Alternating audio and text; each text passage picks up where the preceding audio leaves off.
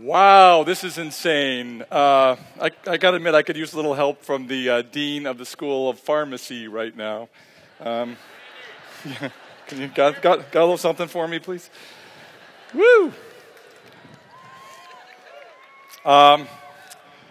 Thank you, Andre, for that lovely introduction. And thank you, Provost Mangelsdorf, for your colorful last name, which makes me feel like I'm at the commencement for Hogwarts. Especially thank you to the class of 2017 for inviting me to speak.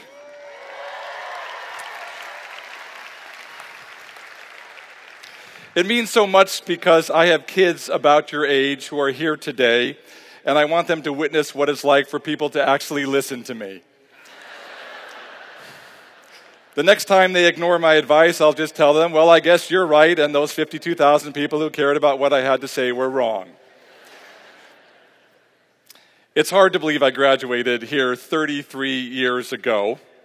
I still have the official university photo of me receiving my diploma, wearing only shorts under my cap and gown, and holding a big bottle of champagne, which maybe you can see, as if to say, hey world, lower your expectations. I came to Madison from my hometown, Chicago, in the fall of 1980. The truth is, I almost went to Indiana. Well, because during my visit to Wisconsin the previous fall, I got pretty freaked out by all the dead deer on people's cars. In the end, it was my mom who convinced me. Wisconsin had an 18-year-old drinking age back then, while Indiana's was 21. Why, she asked, would you want to go to some backward state where they force you to hide out and drink in a basement? I made lifelong friends at UW, some of whom are here today, which I appreciate so much. We went to Badger games, dressed up as Mediterranean fruit flies for Halloween, sang and danced our hearts out in humorology,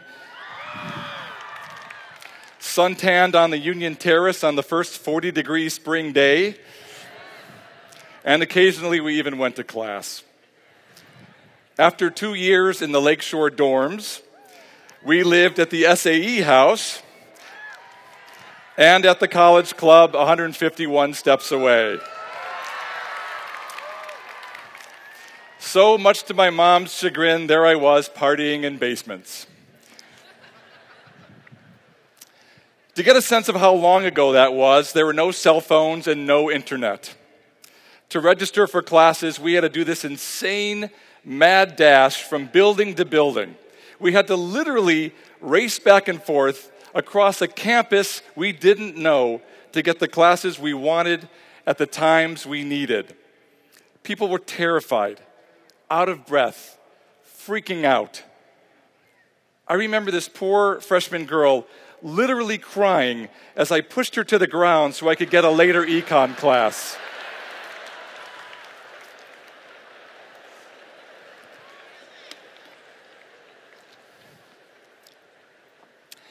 We wrote papers on typewriters. We took Polaroids and listened to albums on vinyl. Not to be hip and old school. Back then, old school was just school. There was no Facebook. If we wanted to friend someone, we had to actually meet them. And if we wanted people to know we did something cool, we had to awkwardly work it into a conversation like, wow, that exam was as hard as when I climbed Machu Picchu. Or that ice cream is as sweet as Molly Ringwald, with whom I recently took this Polaroid. There was no Tinder, no Bumble, no Grindr. If we wanted to hook up with someone, we couldn't just look on our phones. Our phones were attached to the wall, and there was nothing on them except a dial tone. We had to approach people in real life and use our wit and our charm, so we were almost always alone.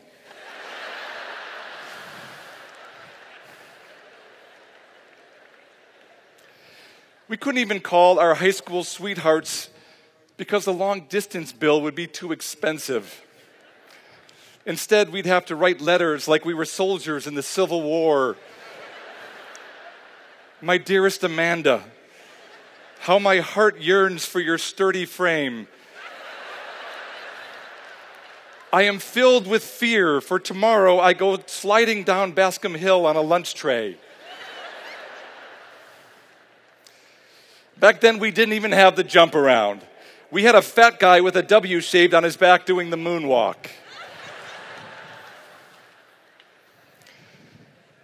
So I must admit I'm a bit jealous of all the advantages you've had.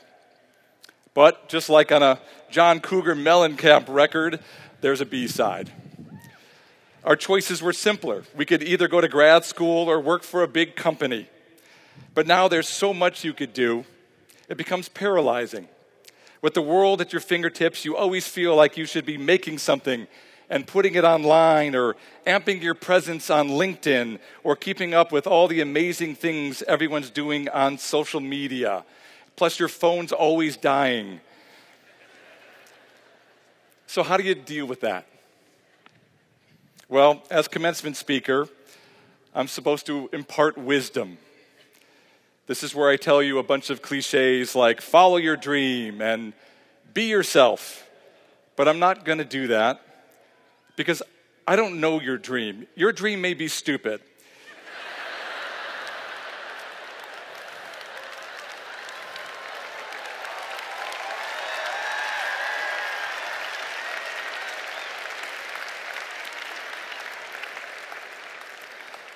Your dream may be to open a DVD store or sell Jell-O art. Those are bad dreams. Don't do it. And if you're like my freshman roommate, maybe you shouldn't be yourself. Anybody else would be better.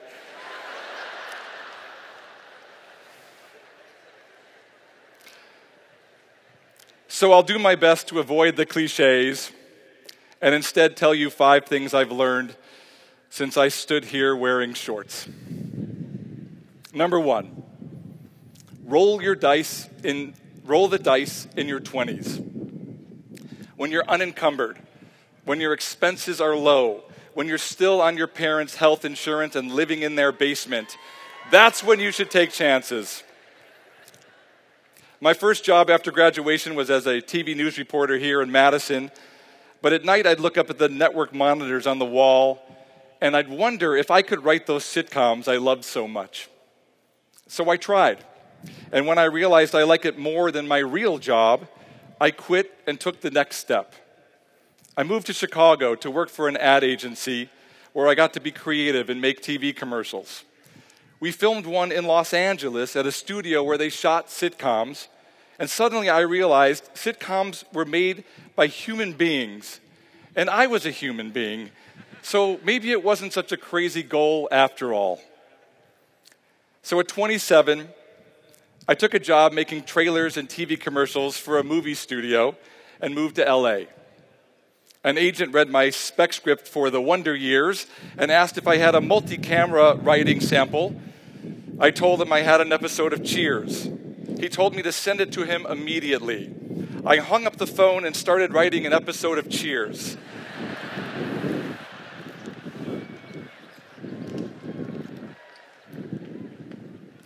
A year later, the right people read that Cheers script, and I was offered my dream job as a staff writer on a television comedy. I had 4 careers in 7 years, either because I refused to play it safe, or more likely because I had a severe case of ADD. Number 2, succeed or fail on your own terms. Very early in my writing career, a friend told me a story that has served me well ever since. He had created a show with 2 lead characters who were always butting heads. The network told him to tone down the relationship and make them nicer to each other so they would be more likable. He said, no, that's the crux of the show, the fire between them. They said, if you want to get it on the air, you'll do it. So he did. And the network passed on his show, saying the dynamic between the 2 main characters felt flat. He said, but you told me to tone it down. And they said, well, you shouldn't have listened. When I created my first show, I was fairly young and just the kind of person studio and network executives were most likely to push around. But that story kept popping into my head, so I was respectful, but when I felt strongly, I stuck to my guns. Footnote, this works best when you're right. I can't help you with that. Number 3, it's hard to fail 10 times in a row. Professionally speaking, the years 2000 to 2008 were not my finest. After my first success creating a show, I did 8 shows in a row that were canceled after one season or never picked up in the first place. And frankly, I was sick of failing on my own terms. So I took some time off and I spent a lot of days in my gym clothes without ever going to the gym. Then I took a shower and called an old friend who was coming off his own set of failures, and we decided to shake things up and work together. And we failed yet again. For me, that was now 9 shows in a row. We regrouped, and this time, we started talking about all the funny things that were happening in our lives. I was a super cool dad who didn't understand why my 2 girls and a boy didn't think I was at all cool. And my writing partner was a bit of a curmudgeon with a sophisticated young son who wore a smoking jacket. Plus, we had plenty of gay friends who weren't anything like the gay characters on TV. They were in long-term relationships. They were neither fit nor fabulous. And they were bad parents just like the rest of us. So we deluded ourselves into thinking this time it could work. We took everything we learned from our few successes and many failures and wrote what we knew best. We auditioned roughly 1,400 actors. When the network president told us he wouldn't cast our choice for Phil Dunphy, I thought of my friend's story, and we stuck to our guns. And finally, it worked.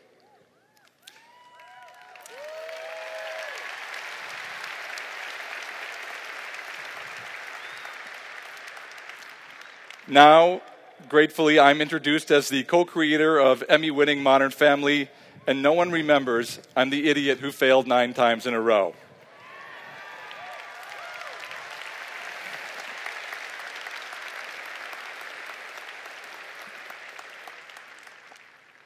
Number 4, be calm in a crisis. Years ago, I got stuck in an elevator with someone, and there was no one else in the building. It was the first day of the writer's strike, and I was stressed and late for a meeting, and frankly, I don't like tight spaces. We phoned for help, which was at least an hour or 2 away.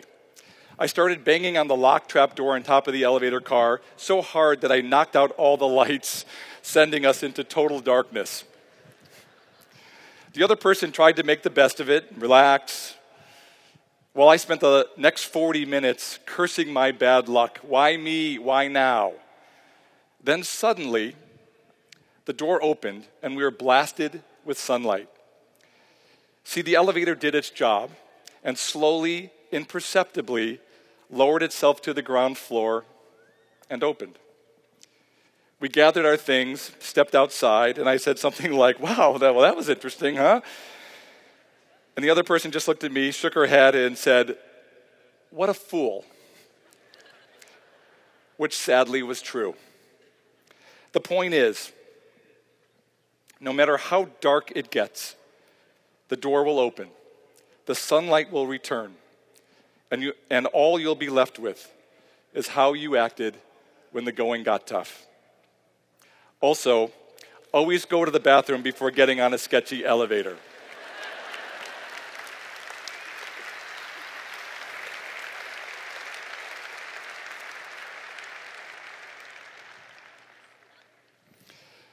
Finally, number 5, it's hard to live up to your potential when you don't like what you do.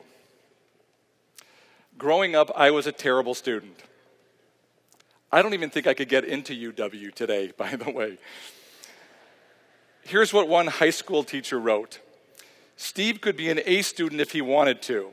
He shows no interest in Spanish and does as little work as possible. This was mucho true, Senora.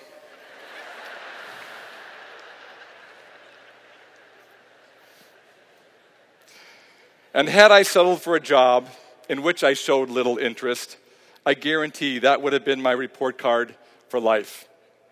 I would have been a mediocre journalist or a decent ad man. But because I love what I do, I happily give it my all, and I've been able to rise above my Spanish teacher's expectaciones.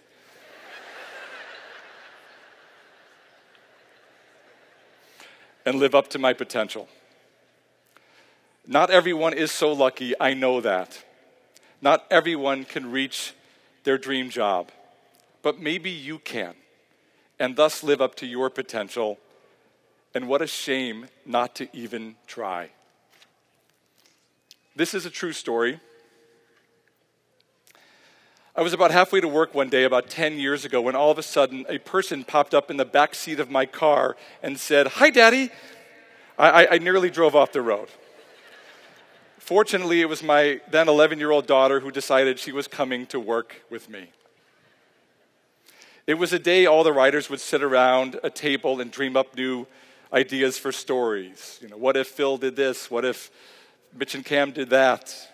Unfortunately, this day we hit a lot of dead ends, and my sweet little daughter got to witness all the bizarre ways we tried to get back on track. The running jokes, the latest gossip, the competitive game of Name That Tune. And by 6 p.m., all we had to show for our day's work was a bunch of notions that added up to nothing. Still, I was thrilled that Allie had a chance to experience the creative process and see people doing what they love and thus living up to their potential. We got home and she said, "Thanks for taking me to work with you, Daddy. It's so amazing to see what you do." And then she walked into the kitchen, turned to her mom and said, "It's a wonder we have a roof over our heads."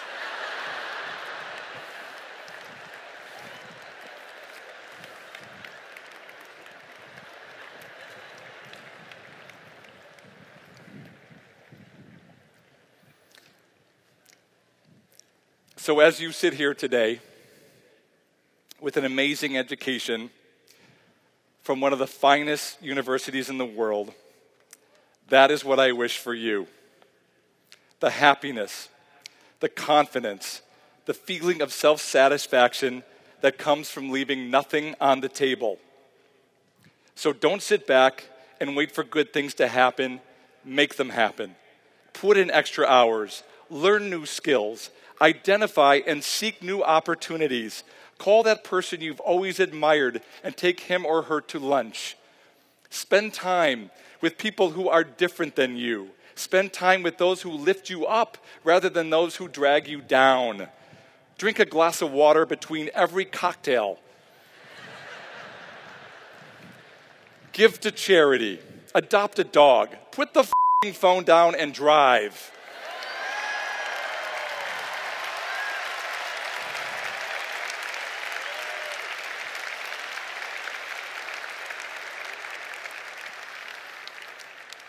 Ask out the person who's out of your league. Don't be the boring one who never dances at weddings. Be generous, be kind, be good to your parents, and thank them for everything they've done. Mine screwed me up just enough to be a comedy writer, but not so much that I'm an actor. The world is changing. Make sure you change with it. But don't worry about what everyone else is doing. If their life is so great, they wouldn't stop to post pictures of it every 2 minutes. Shake off your past limitations and be the best version of yourself. Live up to your potential. You are graduates of the University of Wisconsin-Madison. You can do it starting now. Thank you very much.